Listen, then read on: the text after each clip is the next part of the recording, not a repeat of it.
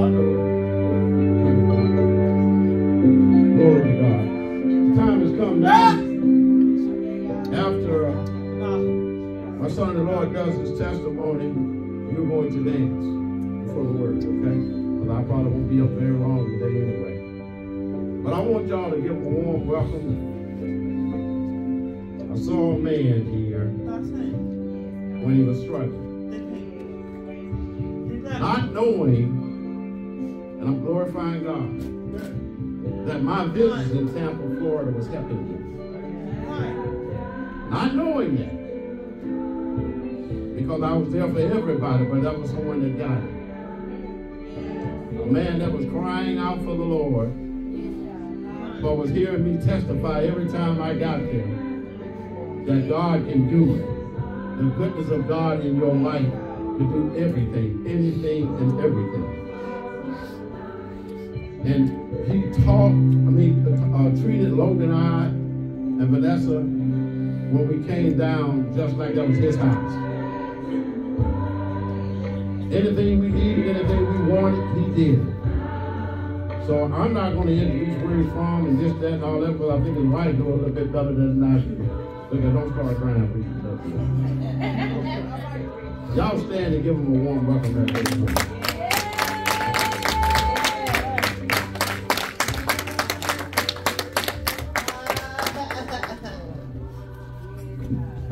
want to say good morning to everybody here, man. And it's a blessing to be here this morning because y'all not know, last week this time I was in the hospital with a stroke.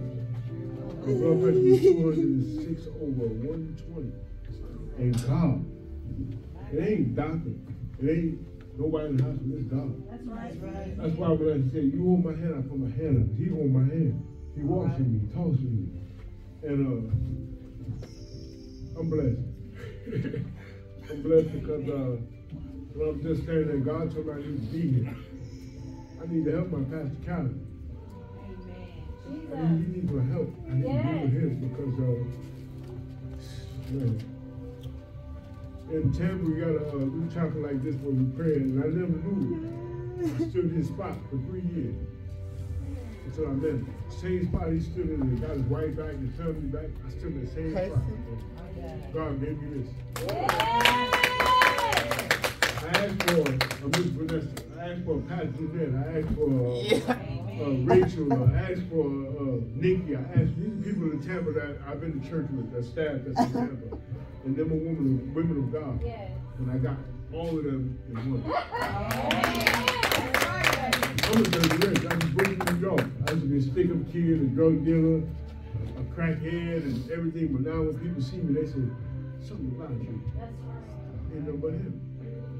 That's what's about me. I don't take no crap from nobody. I stand on his word. I stand on his word. That man right there is a blessing to me. Blessing, because I never met him until he came back and get back. And I'm coming to church and I run the sound system in the church. And I'm going, why are you in my spot? Who is that? That's Pastor Calvin.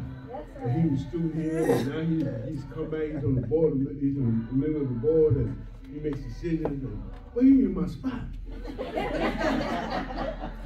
That's the spot I talk to God. And he in my spot. And then there's Lord. That's my main man. He seen me yesterday, he seen me a month. About a year, about a year he seen me. He seen me yesterday, he looked. We go out there.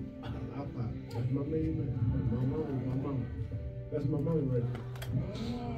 That's my mama. And I heard God, the presence of God, and said, not the big lighthouse, the little lighthouse. That's right. He need help. And my wife said, like, we're going to leave here and go to my father-in-law's church. He opened his brand new church today. He goes to church. And that's going to be a blessing. Because I love him too. So I try to surround myself around men of God. If you're about the bull crap, I'll pray for you, but I can't be around you. I'll intercede for you, because that's what I'm supposed to do. But I got friends that drug dealers, murder. I'm not going to turn my back on them, but hey, how you doing? My man, I ain't seen you in a long time. Okay, there you go, got you. Because I know what my life has been. I know how I need to be around. I need to be around. I got 4 men in my phone. Pastor Calvin, Pastor Massey, Pastor Cecil, Pastor Tony, another man called Pastor Mike Carter. They're all pastors. But they went through the same place I went through. They did the same thing I did. Those are the men I need to be around. But I stayed connected to this called the vine. The vine of God. That's the vine of God right there. That's the vine of God. Pastor Massey, I got to call him once a week right on to the problem. He gonna call my wife. He all right? If you need me, I'll come check him for you now. But you got to stay around people who want the best for you. Not because you can paint, not because you can play the drums, not because you can sing. People who want the best for you. Regardless of what you can do and what you can do. They want God to be in your life. And you got to want God in your life. But like I said, last week this time I was in the hospital. I live in Georgia. And I'm here. I wouldn't miss this for nothing in the world. That's my main man. That's my main man. And God told me you need to be around that man more and more every day. Pastor Tony got a big church. He got so much going on. Pastor Carter, he got so much going on. Pastor Cecil got his own business. He got so much going on. Pastor Massey, the funeral director, he got so much going on. Yeah, but they all men who've been where I've been. And they've been sober. So that's the people I need to be around. I need to be around little God. My wife was working in Atlanta airport, to me is like working in a club. And you know, you can't, you're from a different place, women tend to cling to you. But I didn't want a one night stand. I didn't want a jump off. I wanted a wife. Yeah, amen. I wanted a wife. I wanted somebody who loved the Lord like I love the Lord. And in that same spot, I asked for, kept praying. Oh God, please, please, come on, man. But I made some mistakes now. I thought somebody was somebody, and another person was someone, but God said, that ain't it. I went to Atlanta, got a job in a mission, started working. Then that don't pay too much. I like shoes, I like clothes, I like glasses, I like to stay fly. So that's me. But it's God, not me. He gave me this thing. And I work in the airport, and I'm just driving around, she was like, how you been? I turned the corner one day, I said, oh, who that? It was a light. It was like something about her was something. So I had a friend who worked with Delta, and I said, man, who is that? He said, Miss Bridget. She had been in college, she ain't got no kids, but let me tell you something. She prayed. She worshiped the Lord, and what she do. I said, okay. I'm going to pop my machine and went outside. I said, God, if you give me the chance to say something to me, you open that door, I'm going to kick it down. I'm going to kick it down. One day I turned the corner and I ate a lot of candy. And God, she said, hey, New York, what you got in that bag? And I said, thank you. That's it. Because she wanted somebody every day after candy. Where we going now? 2 months went by. 3 months later, I was married. Okay. When you know, I didn't play. I knew what I had. I knew what God sent me. This is my blessing. This is my son lover. That's a good thing. Yeah, my sister lover. Yes. Everybody, my aunt, my cousin. I went to a birthday shower 2 months ago. They said, you thought you were coming in with a private chick. I said, what do you mean? She educated. She's classy. She know every word in the G word. And the most of the conversation is about God. Yeah. I went to dinner last night, and when I came home, Dustin was on the phone talking about God for about an hour and a half. I love that because it encourages me. It raises me up. It teaches me. And when I'm weak at, she's strong. And when she's weak up, I'm strong. This is a blessing. I don't care what nobody says. This is a blessing. This is a blessing. I ain't praying for no big butt. I ain't praying for no big head. Some people pray for the wrong thing. You do. You pray for, you gotta pray for what you want. You sit and talk to God like you're home. Listen, man. Do what I need. Do what I want.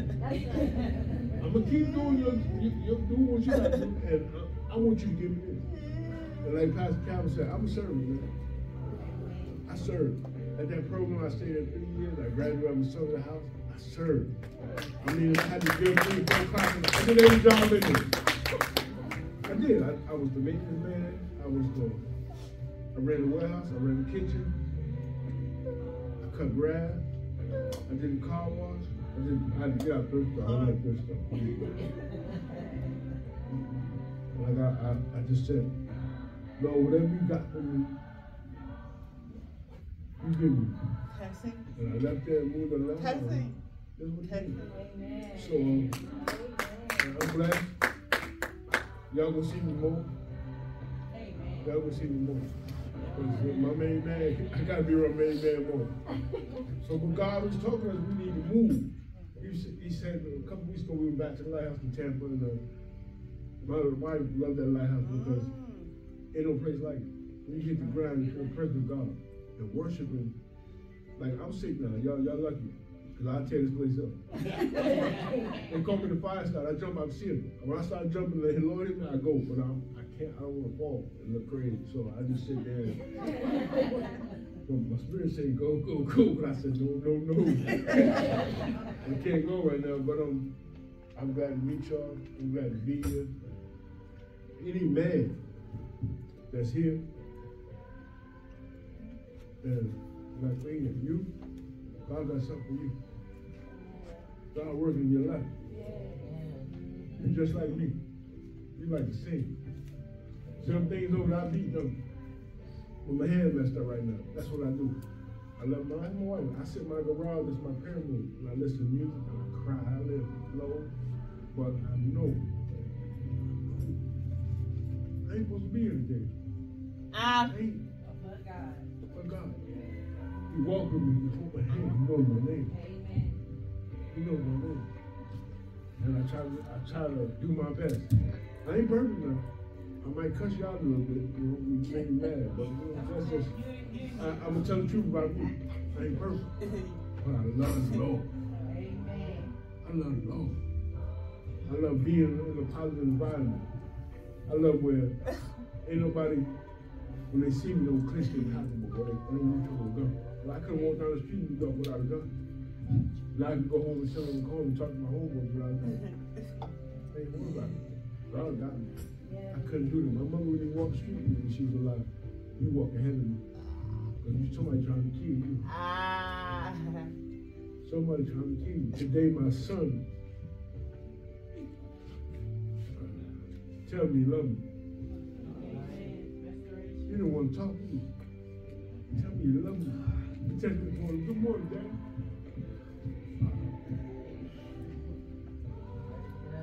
God did that. God.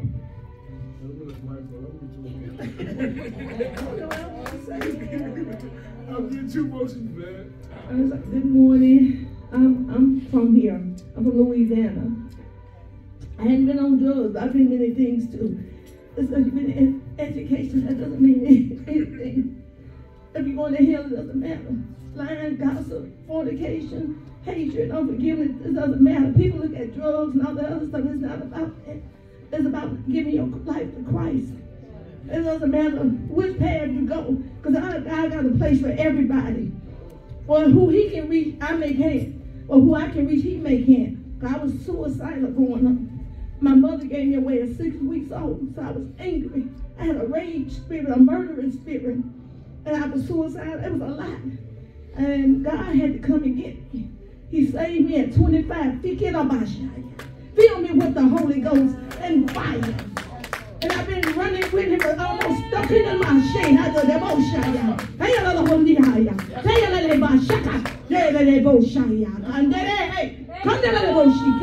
30 years. I've been running with him. And I was running, I supposed to have been, he been supposed to use me for years.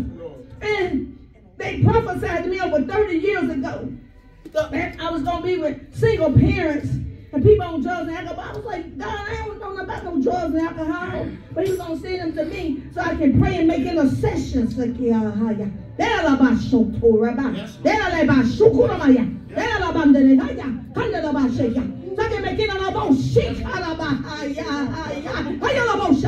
make intercessions. God wants us to come, and he wants not to be judgmental, to have pure love for people. Pure love. God is holy, he's righteous, and he loves us. He hates sin, but he loves us. And he don't want us to be judgmental looking at people. He wants us to show love and give. Whatever you can help him do, you them with your whole heart, mind, body, and soul, and love your neighbor and you love yourself. I'm finished back because I feel my eyes get fired up here. See, I know what it's done for me. I know what it's done for me. I know what it's done. I could have been dead and gone. He kept me. Oh, could it be my